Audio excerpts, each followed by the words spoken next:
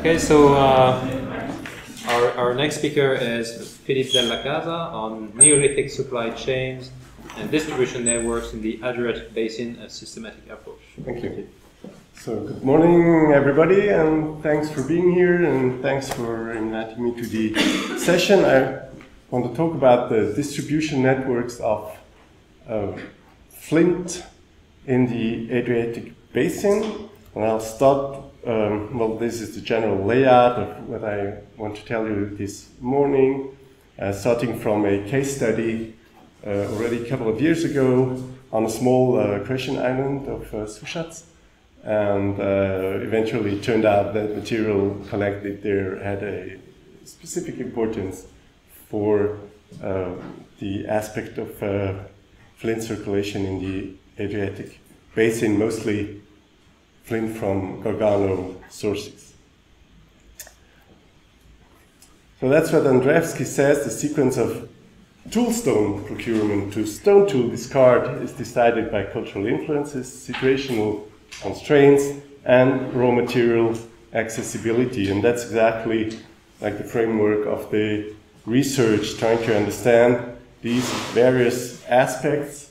Here again in a little scheme, we have a political sphere that is important, that has to do with the group boundaries and territorial aspects. We have environmental constraints, of course.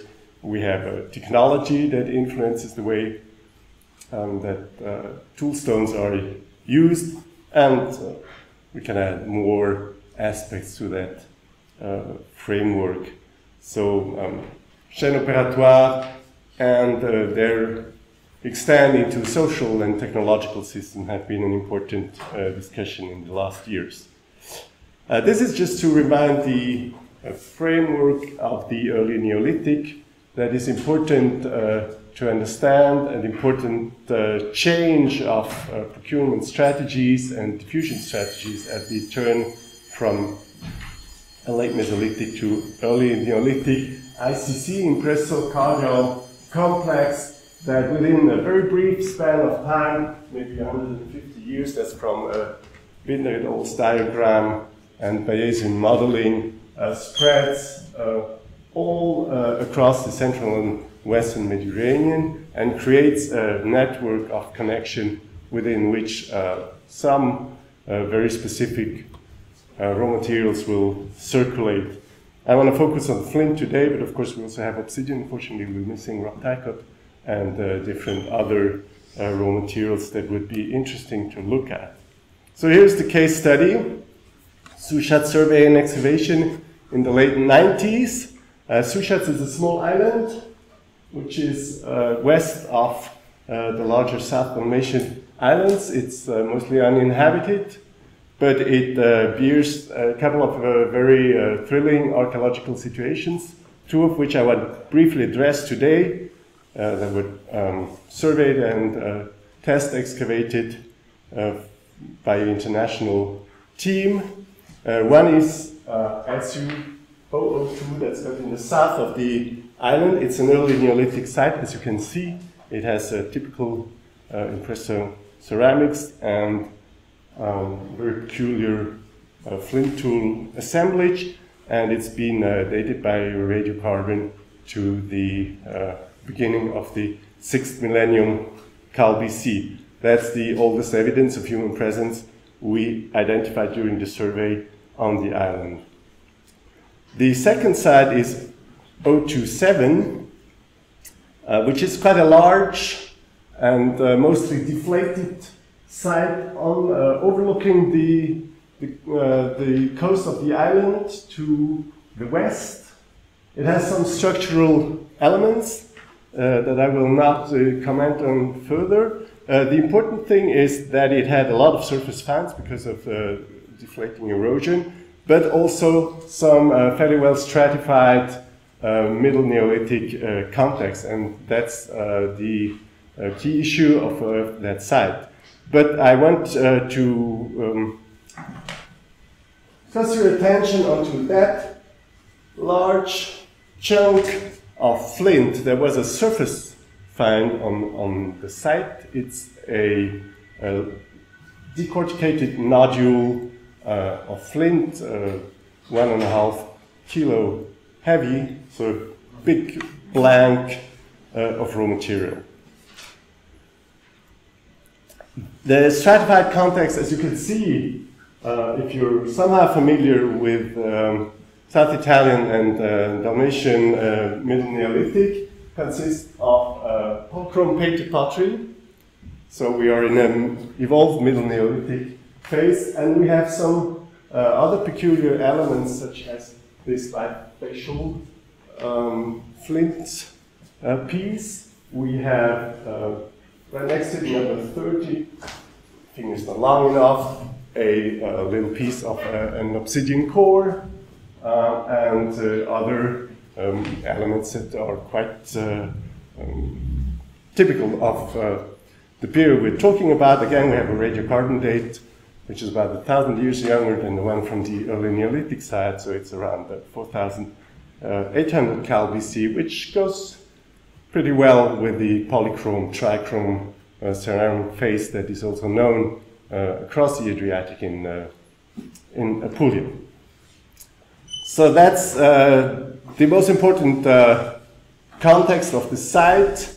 There is material from other phases, but we are quite confident that most of the recorded archaeological material must be somehow related to these stratified contexts that are all of the Middle Neolithic. Okay, back in 2000, first macrofacial analysis proved a Gargano provenance of the lithics from SU027 and other sites on Suchat's Island. This was work done by Jeanna Folter, who has a long record of macrofacial analysis in Switzerland, and she identified several Gargano lithotypes, mostly from the Peschici area, and was able to relate our Suchat's finds and also some material provided from our colleagues Palagruja and Velaspila excavations to that flint source. At that time, it was not widely recognized that Gargano flint supplied most of the Adriatic coast from the early Neolithic, so that research maybe remained unnoticed for a couple of years. But now, with newer and intensified research, both on the Italian side, on the Gargano flint mines, and also on the Croatian side, on the materials from archaeological sites, it has become evident that the Gargano flint mines are the main supplier of flint from the early Neolithic in that area, which is southern Italy and the southern Adriatic Basin. A lot of publications have appeared in the last years on the Gargano flint mines, in particular on the Defensola mine, mainly the most famous, that starts around 6,000, so has some of the oldest radiocarbon dates for flint mines in Europe altogether. You can see that on that diagram here of the available 4C dates. I would like to stress just two things on this diagram. One is that there is a post 5000 BC radiocarbon date from Defensola. So though the activity on the mine seems to lower towards the end of the 6th millennium, there is evidence for flint mining coeval to our Middle Neolithic site on Suchat's at one point. And then, of course, there is a lot of Neolithic or Copper Age, or whatever you want to call it, like 4th millennium activity in different mining areas of the Gargano. So after the early Neolithic, early to Middle Neolithic exploitation phase, there is from the 4th millennium a very important new mining activity and distribution activity of flint from Gargano. Now, why is this interesting in Zurich? We happen to host a 1950 collection from a guy called Rutschmann. He obviously spent a lot of time on Gargano earlier in the 20th century and collected intensively flint from mining and working sites Some might also have a settlement aspect, but these are mostly atelier, close to the mines where the transformation of the primary modules that would be mined happened. These are surface finds. We have almost no record except for that funny map on the Lucanda al Castello. It still exists, that restaurant, where he reported his findings, and a student in Zurich spent a lot of time of identifying the sites, first of all, and creating a GIS base in order to localize what's in all these boxes that is hosted in our collection. So one important question, and that's the core topic of today, is what are the formats of distribution of the flint? So because flint supply in Neolithic sites, of course, very wide topic, so I really want to focus on this specific aspect. We know from our Italian colleagues that the Gargano mines were the main supply, for example, in the early Neolithic of the entire Tavoliere and the many Neolithic sites in this area. But how did the flint actually circulate and reach these settlements? Little was known about that. I can quote Tarantini from 2012 with reference to the site of Masseria Candelaro, in Italian, la scarsa quantità di lame verticali e di supporti di inizializzazione a fronte della presenza di tutte le altre fasi del debitage suggerisce l'idea di un arrivo della selce del Gargano in forma di prenuclei. So he says, from indirect evidence, that he has a lot of flint debitage on the site, so he supposes that some form of blanks or pre-nuclei must have reached the settlements. And okay, that's exactly what we find on Sushats. It's a decorticated nodule, so it has been tested for quality. It has been evidence that we have a high quality flint nodule, and that's a format in which it's transported, and it's actually in this case transported across the Adriatic. We would expect that it also went to many other sites and was then worked into actual tools. So that's for the early and middle Neolithic. Then the things change massively towards later periods in the Neolithic. There seems to be another format of distribution. Again, Tarantini puts out the ipotesi di lavoro, a working hypothesis, says that it's probably so that the bifacial preforms are the main format of distribution of the raw material, and that these preforms are then later in atelier or in settlement atelier worked into tools such as bifacial points, and in particular punte di freccia, arrowheads, bifacial arrowheads. And this again is what we find on Sushats.